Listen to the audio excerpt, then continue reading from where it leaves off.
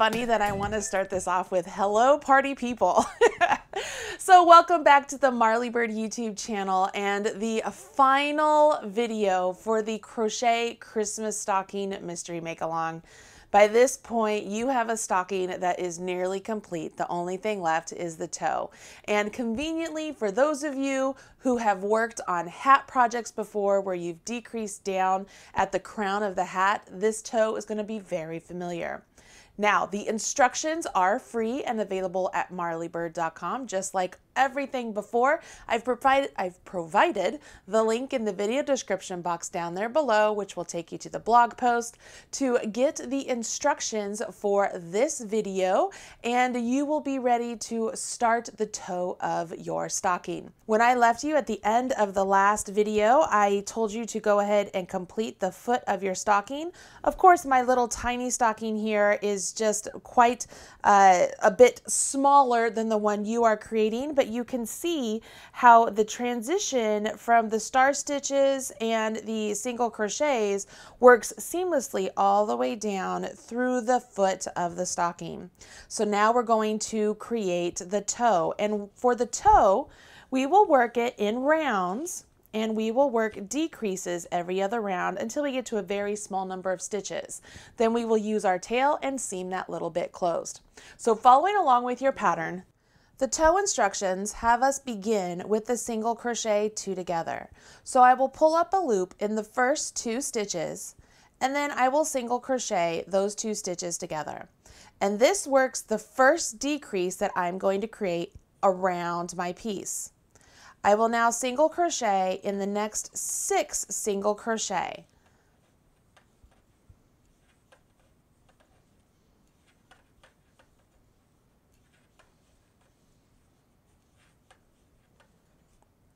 I've used up a total of 8 single crochet so far, right? Because I used up those first 2 to create 1 stitch, and then I used the next 6. So I've used up 8, but I only have 7 single crochets. That's important to note because we have a total of 49 stitches, and we have to know, is 49 divisible by 8? No, it's not. So what we will do is repeat this single crochet at 2 together, and then single crochet the next 6 all the way around, and then we finish off with the single crochet in the last stitch of the round. That makes it so the single crochet 2 togethers decrease evenly all the way around the toe as much as possible. So you would continue on in the pattern, and it says to repeat. So you would do your single crochet 2 together again over the next 2 stitches, and then single crochet in the next 6. And you would do this all the way around to the very end. When you get to the end of the round, you will join with a slip stitch just like before, chain 1, and turn. So we're still working in our joined rounds. Then you go ahead and you will single crochet all the way around. When you get to the end of the round, you will join with a slip stitch once again, chain 1 and turn. And on this round, we work another round of decreases. So it's very similar to the first round. You will single crochet 2 together. And in the first round, where we then single crocheted 6 stitches, this round we would single crochet 5.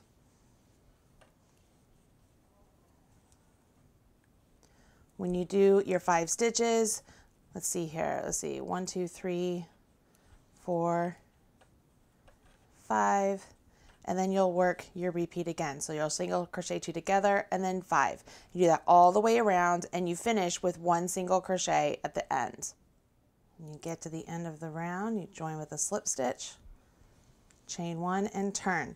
So you repeat doing this, right? You repeat the single crochet 2 together, and then the number of stitches you put in between your single crochet 2 together and the next single crochet 2 together begins to go down every other round. And you do that until you do a full round of single crochet 2 togethers with that last single crochet, and you finish off your work. Let's get to that point next. When you get down to your final number of stitches, you will go ahead and cut your yarn, finish off your work. Okay, so finish off your work, thread your tail onto your tapestry needle. Now, working around the outside loops. So I'm going to go around the outside loops, and I'm just going to thread this tail going around the outside loops all the way around. Can you see that? So I'm going to thread it all the way around the outside loops of the single crochet.